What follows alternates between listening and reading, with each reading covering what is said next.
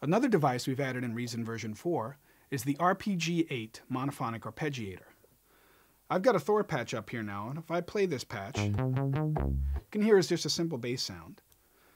If I were to play a chord, I've got my chord that gets triggered. I'm going to create an RPG-8 here, and what happens automatically, if I flip the rack around, you can see that it already connects the RPG-8 where it needs to go to in Thor so that things work. If you've never used an arpeggiator, essentially what an arpeggiator does is it takes the notes that you input on the keyboard and cycles through them in a preset pattern. The RPG-8 has a number of patterns to choose from. So what I'm going to do now is we're going to play some chords on the keyboard and trigger the RPG-8. I'm going to turn on the hold button on the left-hand side here. And what hold is going to do is when I play a chord on the MIDI keyboard, it's going to hang on and remember those notes and start cycling through the pattern. So as you can see here, the notes are being triggered, and right now they're going in an up pattern. I can change the mode. We have up and down, just down, random, which randomly selects from the notes that I've given it, and then manual. And what manual does is it allows me to actually decide how I play the keyboard, how the pattern is going to be played. So if I, for example, play the low note, then the third note, then the second, and then the fourth, it's going to play the pattern exactly in that way. Just next to that, we have the octave selector, and this allows me to select how many ranges or spans of octave the RPG-8 is going to cover. Right now it's set to 1. We'll take it up to 2, 3, and 4. Let's keep it at 1 for now. To the right of that is the insert section. Here's how insert works. Off, it's not going to be functioning. When we go to low, you see what it's doing is it's taking the lowest note that I played on the keyboard and starting there first, and then from that point playing the other notes that I've given it. High works exactly in the reverse. It takes the highest note that I've given it and goes down.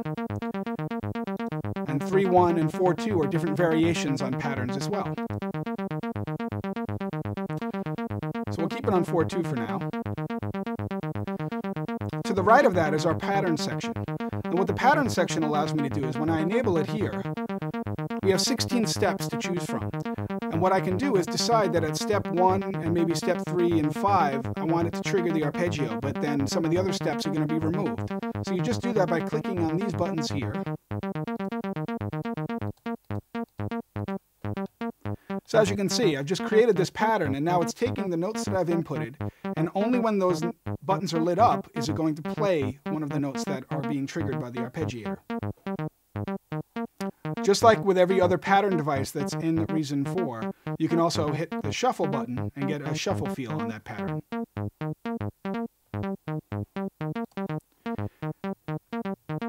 So to the left of the shuffle button, we have the rate, gate length, and note repeat. Rate is going to be how fast the arpeggiator is going to be going. Right now we have it set up to sync, which means it's locked to MIDI tempo. We can go up to 128th notes or down as low as just single notes, single at one every bar. I'm going to bring it up to 16ths again. If we take it out of the sync mode and put it in free mode, now it's no longer synced to MIDI clock, but it's on a freewheeling or free running rate. And I can go pretty high on this. I'll go up to 250 Hertz.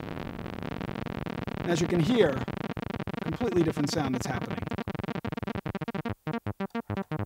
Let's go back to sync. Gate length is going to be how long the notes that are being triggered are held. So if I get it really short or take it to the left, you can hear the very short staccato notes. All the way up is going to make them tie. And then we have single note repeat. What single note repeat does for you is if I have single note repeat off and I play the keyboard, it will not trigger the arpeggiator unless I actually play chords. If I turn it on, then when I hit single notes on the keyboard, as you can hear, it's repeating. This device can do much more than just arpeggios. If you think about this device and using it in other ways, because it does have control voltage outputs, it could actually be a way to modify or change sound as well.